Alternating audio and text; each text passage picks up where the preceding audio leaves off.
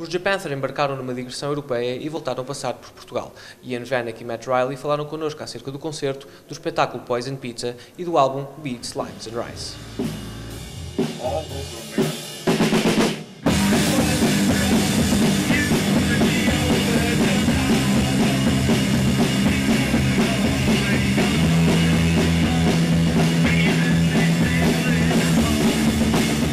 Hey guys.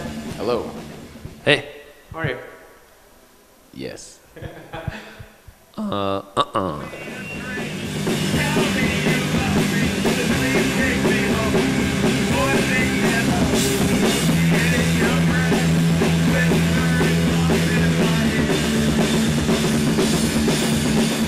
was the show?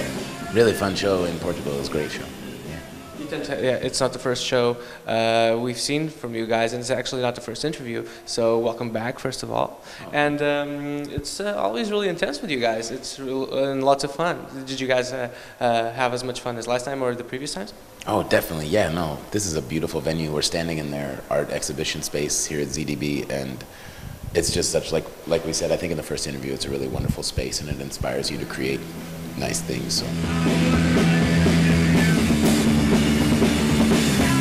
We traveled further in Portugal today and knew more of what to do, and it was, an even better experience than last time, just enhancing and building on the experience. Thank you guys so much. We're called Japanther. We're Brooklyn, New York. We're so happy to be here tonight. And listen again. Are you guys basically touring all the time now? Is it basically the life of Japanther? We've always been touring since the start of Japanther, so we were only Japanther for 1 week before we started touring. So, continue. Yes, the story continues.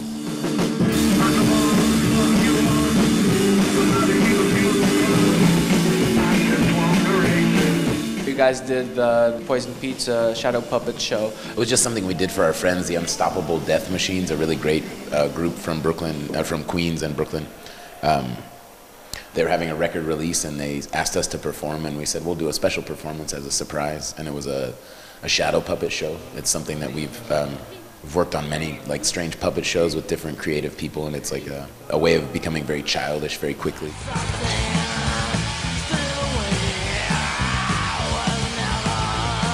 Music is a great thing because it goes to a part of your brain stem that lets you act like a child and lets you imagine and wonder very quickly. Music is one of the most effective art forms because of that. Things like dance and painting and sculpture, it's very difficult to get to that point. It's very easy for people to ignore, but if there's a good drum beat, the body almost can't ignore it. It's something a lot of people, especially drummers, have thought about because of the kind of witchcraft or control that goes into it. Yeah, I think it. Cheers. Exactly. I think it goes directly to the heart and skips the brain a lot of the times.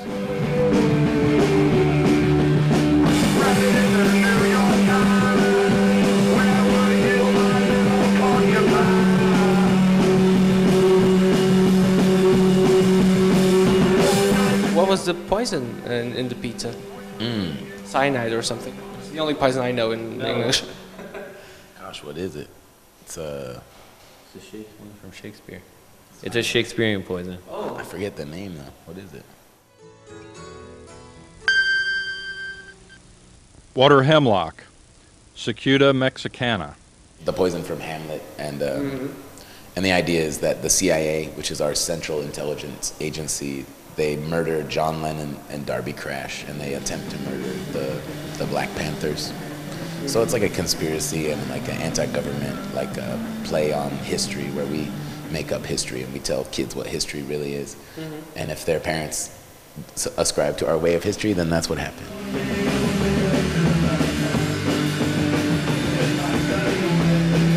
It took quite a while to cut. There are like maybe 70 moving cards. The performance was really exciting and exhilarating, We're covered in sweat just like a performance afterwards,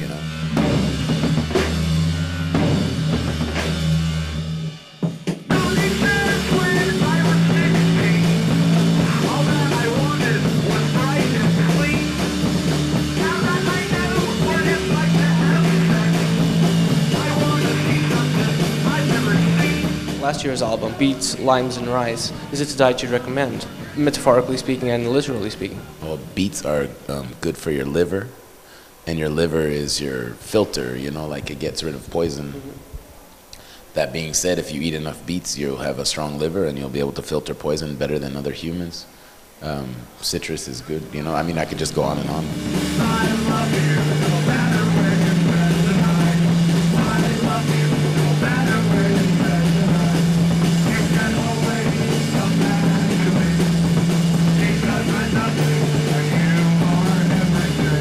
These food politics are a big part of traveling in our world, and this having a comedic title that talks about food politics is really something that we've always had that title, and it was just perfectly kind of lined up.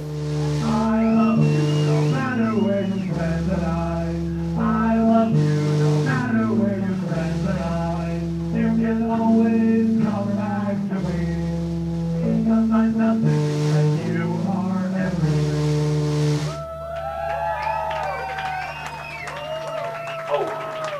We'll always end up talking about food at some point. I don't know. The other interview, half of it was about food, I think. Yeah, it's really important. It's one of the things that all humans come together over, and it's a real unifier between countries and cultures and beyond language. Yeah, I think there's a difference between the food industry or like a processed food and food that we would recognize. For example, tonight we both had octopus and potatoes, and it's a beautiful Portuguese dish, and it looks gorgeous, and you recognize, oh, this is the fish from the sea and the potato from the field. Yes, okay. And there's maybe some even dirt on your lettuce sometimes, and that's good. At least it's real, yeah.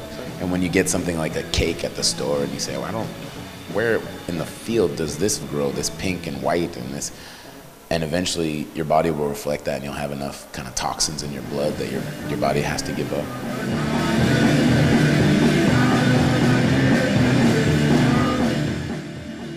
Hi, this is Ian. And Matt. And you're watching Generation C. You Later. Peace. Nice.